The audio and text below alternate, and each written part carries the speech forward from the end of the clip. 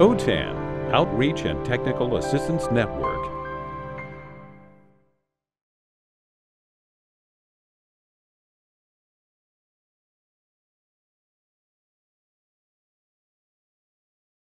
Good morning, everyone. We're LAUSD's Adult Education Virtual Academy, dubbed AVA, and this is our project update. Our team members are Bernadine Gonzalez, who's on the Zoom right here, who's our principal, myself, who I am a CTE instructor, and Josh Eick, who is the ESL teacher.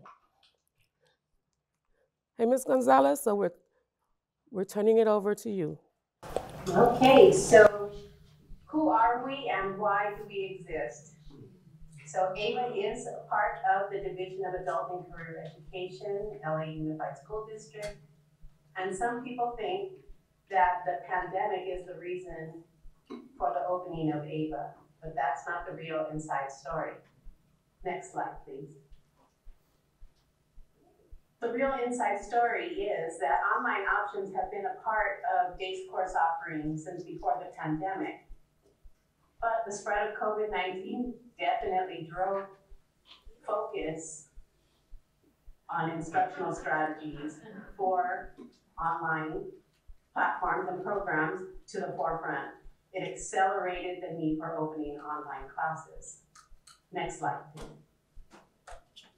So in February of 2022, Superintendent Carvalho joined the ranks of LAUSD, and he introduced his strategic plan, which he called Ready for the World.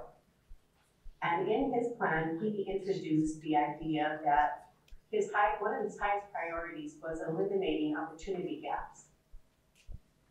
And he wanted to highlight the fact that we needed to do better with providing credit recovery options, which is something that adult ed does very well, and to increase access to accelerated learning options for K-12 students.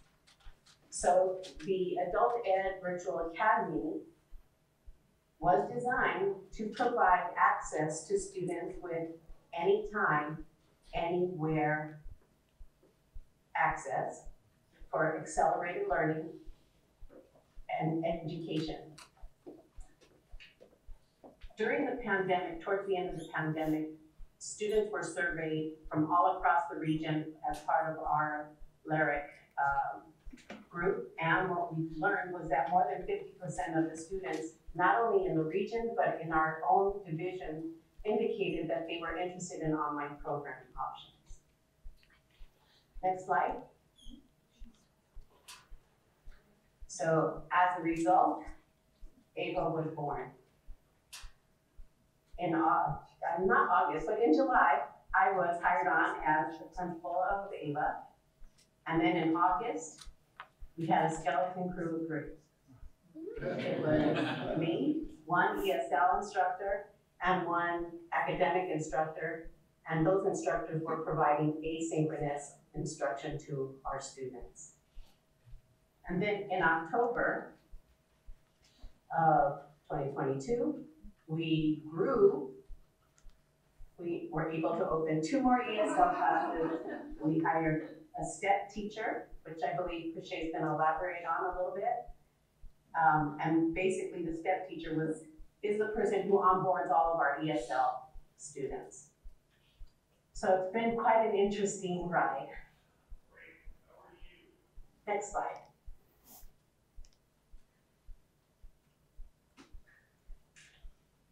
So going back to our strategic plan, our blueprint in adult ed was designed, and our goal was to target enrollment of 500 students by the end of June. And so there we went on a wing and a prayer. And so next bullet, we hit our target in January of 2023. And as Mr. Eick would like to say, using fuzzy math, one could say we had a modest increase in enrollment from July to, or from August from our opening to now, of 157,200%. Meaning we went from zero students to 100 and, let me see, where are we at? 1,572. What is it, Josh? 1,572 students. There you go, 1,500. So we did exceed our plan. It's been quite an interesting, as we said, a ride. Even with lack of resources and everybody pitching in left and right to help Ava grow, putting in hours here and there, left and right. It's all come together, and it's amazing what we've been able to accomplish on a wing and a prayer, and also a partridge. So I believe that is the end of my slides, and I think it is now, I'm turning it over to Prishay Wilson. All right. Extraordinary CTE. So for Ava's current statistics, our enrollment, we've exceeded our enrollment target by over 1,000 students. We hit our goal in March, despite the lack of adequate resources, thanks to the extraordinary hard work of our principal, advisors, and a few teachers. Ava has been able to expand the staff, schedule, and enrollment numbers exponentially in a very short time. Some of the programs that Ava currently has, we offer 22 classes in the morning and the evening. We have STEP, Student Tools for Educational Pathways, ESL, Distance Learning, Citizenship, ABE, ASE, Reading, Math, AIS Labs, and of course CTE, Computer Essentials teacher, okay? Our staff consists of 1 principal, 18 teachers, 2 advisors, 1 school administrative assistant, and a partridge in a pear tree. Okay. So now I'll turn it over to Josh. Actually, I think this is still you. So some of our challenges and setbacks are accountability. Accountability is difficult to maintain with only 1 person, the principal, who is responsible for operations, staffing, student recruitment, and services. Ava currently has no additional administrators to carry on some of the incredible weight put upon the principal. And she didn't pay me for that, okay? One of our biggest challenge is that we enroll lots of students, but many students don't stay in the program over the 12-hour threshold, which we refer to as persistence. Oh, wait. That's you. Bernadine's going to say something. Oh. Go ahead. Go ahead, Ms. Gonzalez. Bernadine, were you going to say something about persistence? Yes, I was. I was just so engrossed in the presentation, I forgot. So one of the things that we learned from doing a dive into our data is that the persistence, we took a look at it, and from the time of, I want to say August when we started enrolling students to about December when I did not have any advisors on staff, persistence was a problem. We didn't have, other than me and a couple of people working the extra hours, we weren't able to go out and pick up those students who missed an orientation. It was all emails, hit and miss. Once we hired 2 advisors, 1 for ESL and 1 for academic, we were able to provide a little bit of a safety net to ensure that students are able to attend, and if we can't, we're trying to pick them up as quickly as we can. So the issue with persistence has been helped. We went from 200 and some odd 0-hour students down to 70 when we hired 2 advisors. So it's made a significant difference in our ability to keep students beyond the 12 hours. Persistence level. Okay. So for recruitment, currently we have a small budget for marketing, but our hope is that we will increase it soon. We need to hire more advisors as well as outreach and navigator. Our goal is to be able to market via social media, communication with other schools, mass messaging, increased distribution of flyers, mailers, marketing materials, and our own website. That's it, right? All right, Josh. So I'm going to quickly discuss some changes since we began in the DLAC program last October, and I think we've already discussed a lot of these changes. Our student body and staff have grown exponentially. Our curricular program has expanded considerably. We discussed that earlier. And we exceeded our initial target goal of 500 students. Just in case you forgot, just wanted to remind you of the fuzzy math.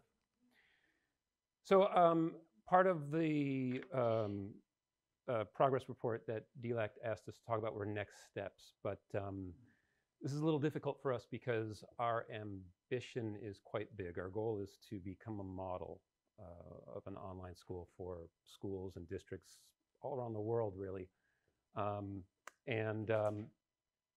We've got some big challenges sort of blocking us from doing that. So instead of talking about next steps, we thought it would be better to talk about our vision for what we'd like to see happen moving forward. So part of that vision includes expansion. And we would like to expand all of our current programs and schedules. And that would include opening afternoon and Saturday classes, more CTE classes, and also collaborating with other in-person schools to partner with them on CTE classes and programs, high-set prep and testing, high school recovery, parenting classes, and of course, CASAS and EO Civics testing, which of course is a challenge when you're fully online. But we're hoping to make some progress in that area very soon. In addition, as we expand, there will be some issues that come up that we would like to partner with our district on, and that is things like devices, which is a little bit of a challenge because our students are fully online and they're spread out all over the place. So we have to partner with our district and other schools to really streamline that process. We need to get appropriate staffing to really hit those big goals that we're looking to hit. And you can see what we did with the skeleton crew. Just imagine what we can do with a fully staffed school. And that includes more advisors, more office staff, more administrators, and of course, more teachers. And then PDs as well. Our district does a fantastic job on professional development. However, our school has unique needs since we are online and our needs are different from the in-person schools. So we would like the ability to do some hyper-focused PDs just for our school on things such as summative assessments, which again is a challenge when you're fully online. You know, testing is something that we need to sort of discuss and unify. That's just an example. And the last thing I will talk about is this idea that I came up with, which really encapsulates the vision that we're trying to achieve. And I would just like to mention that we'd like to thank Susan and DLAC for really helping us to focus that vision. This idea for a virtual fair is that the school votes on a theme once or twice a year. Let's imagine the theme is careers. So every class in the school decides on a project that they're going to do for this virtual fair, which is like, like a science fair that schools do, but it's fully virtual. It's online completely. And each class can do whatever they want. They can do a whole class project, they can do group projects, they can do individual projects. And when those projects are finished, they're digitized if they're not already digital, and they're uploaded onto our virtual fair website. And then the fair opens, and it's open to literally anybody in the world to come and visit to see what the students are doing. And the idea of this fulfills a lot of the goals that we have. First, it promotes pride in our students, which is in line with the idea of growth mindset that our district is really focused on. We want our students to see that they're making progress and feel good about what they're doing. And that really helps with retention and to get our students further toward their goal. It serves as an intra-program marketing tool so that, for example, the ESL students see what the CTE students and the high school students are doing, and they get excited about continuing into those programs. Vice versa, high school can see what the CTE students are doing. It builds those important tech skills that we want our students to build, which is in line with those 20th century skills that matter. And it also serves to lessen that digital divide that we've been talking about in the last couple of days. It builds school spirit, which we're a fully online school. We don't have a building, so we can't have those holiday dances that those other schools have. We don't have those end-of-year parties. So this is a way to sort of build a sense of community within our school and get people sort of proud to be part of that school, which again, helps with retention, helps with recruitment, all that good stuff. It promotes new andragogy to our teachers, which, this is a really good way for our teachers to be able to do a hands-on sort of project which uses project-based learning, differentiated learning, all these things that our district is pushing. And some teachers have been a little resistant, but as we all know, if you actually go ahead and use some kind of new methodologies in your classrooms, you tend to get excited about it, and there's a lot of buy-in there. It serves as a progress gauge for teachers and their students, as well as showing outcomes to our administrators. We know how much you administrators love to see those outcomes. It's a marketing tool. Our students are going to invite their family, their friends, their coworkers, their neighbors to come and see what they've been doing in our school. So it's pretty much free marketing, right? So people will come, they'll see what's happening in our school, they'll think, oh, I want to take a class here. Oh, I know somebody who wants to take a class. And it's a great publicity tool. We can reach out to media and also social media. They might be interested in covering this because this is, I think, sort of a unique idea that hasn't really been done before as far as I know. And that, again, serves as free marketing for us. And that'll boost the number of people who register in our school. So all of this will aid in our pursuit to really become, I guess you can call it, an industry leader. That's our hope. And maybe open some doors to be able to collaborate with other schools and other districts who come and see this and they go, wow, this is really interesting. I have some ideas that you could use, or can we work together to really push education further into the 21st century. If this goes well, if we're able to do this, I think we would like to present this at TDLS next year. So we'll see. And that's it. We're early. Look at that.